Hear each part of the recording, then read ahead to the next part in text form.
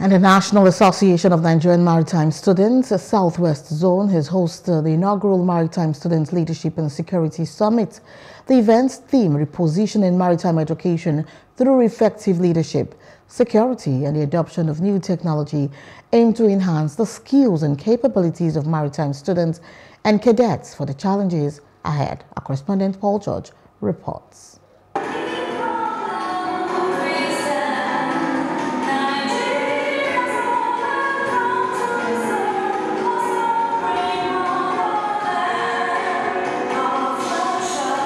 Nigerian maritime students and industry experts gathered at the summit to address the challenges facing students and explore ways to improve the sector.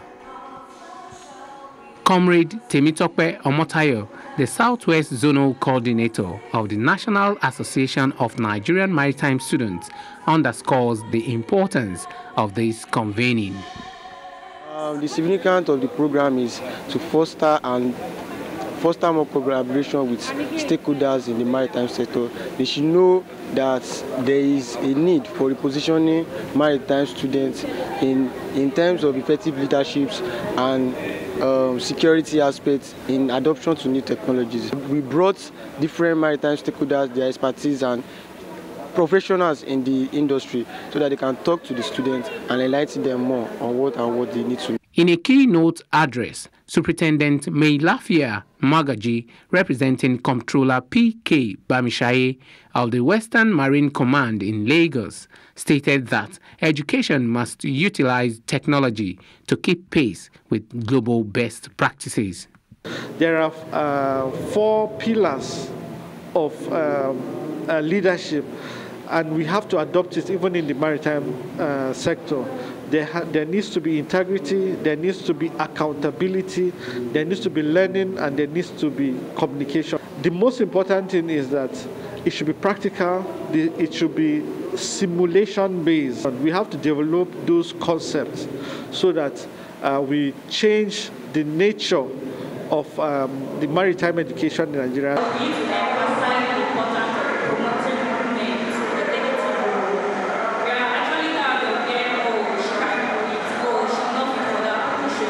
Theodora Nweze, an expert human resources manager at LTT Coastal and Marine Services, urged the government to invest in upgrading Nigerian maritime students.